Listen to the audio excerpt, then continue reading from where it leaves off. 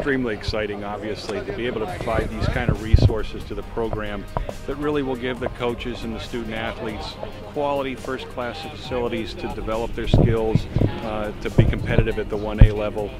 It's something we've been thinking about, dreaming about, hoping about for a long time now, and to actually see machinery moving around, cement going into the ground, and the things start to come out of the ground, it's really exciting for us.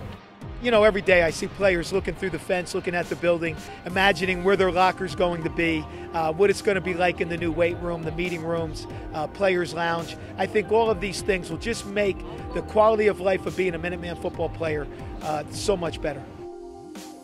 I think having a world-class, first-class facility is going to put us on par with some of the top programs in the country to say we have everything we need as a men's and women's basketball program to compete at a national level. And it's not only will it be a great building for athletics and for men's and women's basketball, but I think it'll be a showpiece for the campus, a place that people can come in and learn about the history of UMass basketball, a place that they can see first-class facilities. And with all the upgrades on the campus and athletics, I think it's going to put UMass on par with the flagship universities of the state institutions. Everything in this building is state-of-the-art. The training room is going to be phenomenal. The weight room, it's almost 3,000 square feet there. It's going to be great. We have a theater in there, so we'll be breaking down film there as well. Our offices will be in the same building, because right now the kids really they go from 3 or 4 different buildings to get everything done in the course of the day, and we'll be under one roof now. The cage, we love the cage, but I think it's time for new and better things, and it'll just put us that step closer to accomplishing the things that we want to do on the court. And with the practice facility, you know, we're so excited to be able to be in the gym 24 hours a day, to be able to have that open for us, and we're really excited for it. When you're trying to get into a conference and be part of a conference that is a birds of a feather, very often if they're talking about you, they just assume that you can play at their level athletically.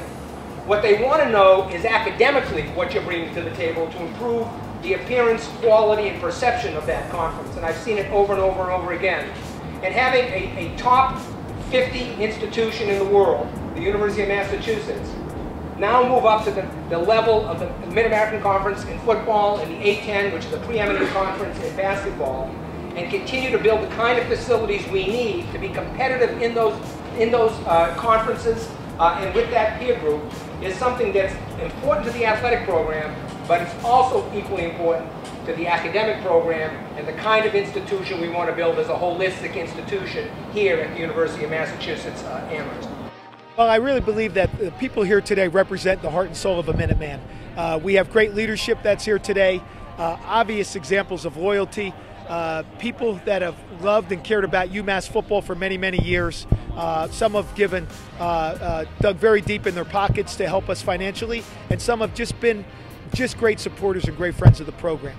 For the guys that are younger in the program and the recruits, I think it gives us a centerpiece and a showpiece of the recruiting process to say we're committed to men's basketball, that we're going to have facilities that are on par with some of the best programs in the nation, and then to have a place that you can call your sanctuary, where you can go and work on your craft and your game 24 hours a day, 7 days a week, in an environment that is top of the line.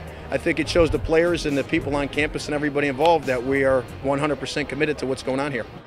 We've been up against a lot of opponents that have a really nice practice facility. We've been recruiting against that for a while now. Now we'll be able to say that we can offer you the same here at UMass, but ours will be newer and brighter.